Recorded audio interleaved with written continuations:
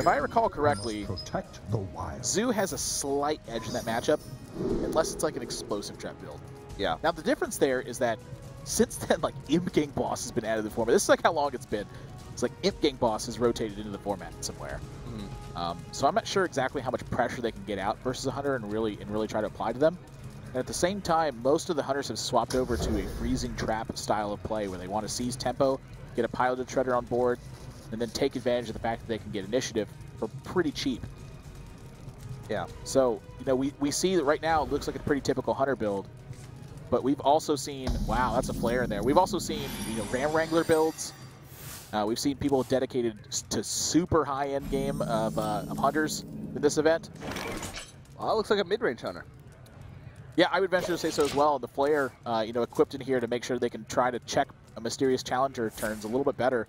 In my experience, that's still not a very effective way to fight it, but it's better than nothing, I suppose. Yeah. But their curve is so strong at the moment. Mad Scientist into piloted Shredder is about one of the best starts you're going to get. You know, maybe they look at this hand and they go, Web Spinner Flare is the play here, but my sight's set on that piloted Shredder. Yeah, but look at Wooster. They have a really solid curve as well with, you know, that turn 2 Wild Growth into turn 3 Shredder, and they're going to be able to innovate out the turn 4 Ancient of Lore if they so choose to sort of refill that hand that they used on ramp early on in the game. Yeah, I think a lot of this is going to depend on what they see from Ohio State. You know, they even have options for removal in their hand very early on, too. Yeah, wow. Leok's a great role in this position, I think. Yeah, but you look at it, you're like, well, that means he's going to proc the freezing trap with whatever comes out of the piloted Shredder. Sure, but you've taken care of a piloted Shredder with just a Mad Scientist. Not a bad deal. We actually don't know for sure that that's freezing trap.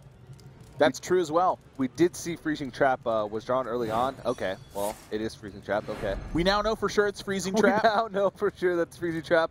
But a super strong follow-up to this one. You know, they can challenge this board in a number of ways. Wooster, really with all the options in Ohio State, going to have to just rely on their curve to get the job done in the meantime. Yeah, which is a tough thing to do.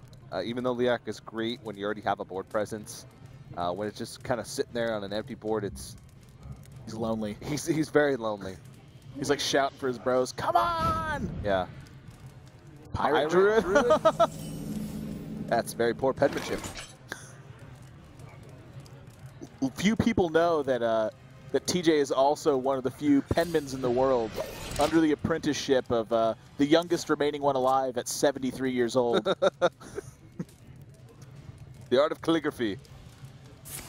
I watched a documentary about that the other day, dude. I don't even know why I watched it. There's a whole documentary about the art of calligraphy. It was penmanship. There's only a few of them left in the world. It's like a dying art. It's actually pretty cool. Well, Trog says he's no stupid, but he dies to just a wrath. Yeah. That sounds pretty stupid to me. Wooster takes initiative is the big thing here, though. And Ohio State, yeah, they do have things to play, but when you fall behind against a Druid as a Hunter, it's really tough for you to come back in it. Now, one of the cards that can climb you back in it is Eagle Horn Bow. You know, when you're still fighting and all the minions are kind of in combat, this provides you just that little bit of leverage that maybe you can use to get back in the game. Ooh.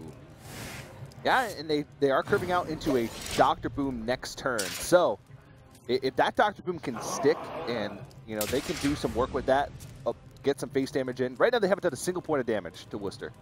Yeah, which is part of the big story here. I mean, Hunter does have to leverage its advantage at some point, and usually does that via damage. In this situation, that damage is not anywhere in sight.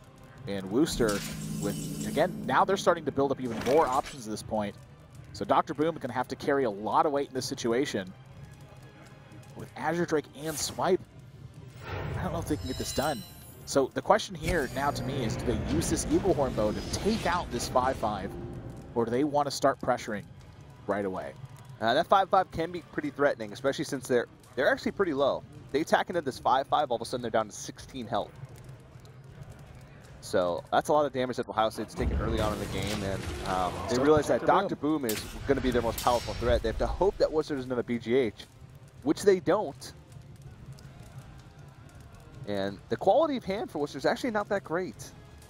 Yeah, they can swipe, but in order to take out the... Well, they can swipe, then Savage Combatant, and then Hero Power, but they're taking a lot of damage in that case. Yeah, well, that's the benefit of being at such a high life total, is that the damage, when your opponent's got this few cards, can oftentimes be inconsequential. So yeah, dealt 5 damage, which is the average amount for Boombots. They go to 19, but they clear the Dr. Boom off the board. They have initiative at the moment, rather they have the board presence at the moment. And Ohio State at 15 life, and with this few resources, where do they go? They need a big draw right here. That's a big draw. Yeah, it certainly is. Now here's the thing, that is being contested by the Savage Combatant. So what's the follow-up for Wooster? I mean, we've been seeing them fight for the board now for 7 turns. This is pretty darn rare. Mm-hmm. Usually you see someone with an advantage and the other guy fighting from behind, but so far they've been going toe-to-toe. Yeah, so let's say they play the Savannah Highmane here, along with something like the Web Spinner. Wooster can something like the Web Spinner as opposed to something like the Unleash the Hounds. Yeah. Yeah, let's say they play something like Savannah Highmane with the Web Spinner. The something like was slightly late. I just wanted to call you out. I'm a jerk. I'm sorry. I'm so sad. Someone give me a horse mask. They're going to choose a Flare. I am shocked by that. Say they play something like the Flare with their top deck card, Iron Beak Owl and Web Spinner. Yeah. Say they play something like the Iron Beak Owl. I gotcha. That's it. That's the end. I'm following. Okay.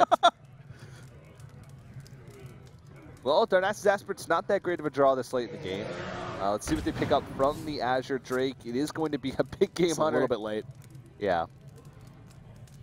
Took a little bit too much time hiding out in the woods. Yeah. Lining up his mark. But Wooster they have plenty of health to work with.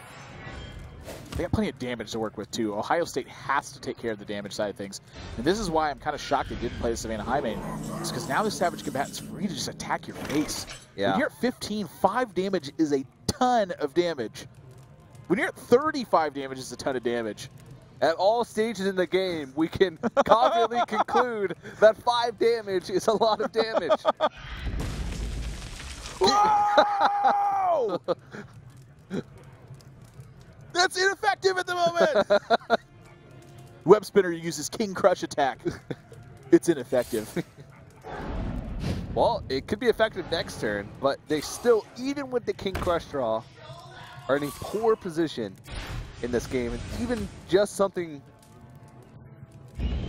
like a Savage Roar draw will end the game. Or Swipe. Yeah, they need 4 points of damage. That's it. They actually only need 3 because they have the hero power. Yeah. They don't have access to it this turn, though, so the fight continues. Here's the thing, is Wooster ever worried about damage output from Ohio State? Right now they have 5 on board, so unless they had double kill command and they left a beast around, they're still in a fantastic position to win this game. And they go for the dig here, and they find that swipe. We're going to game number 5.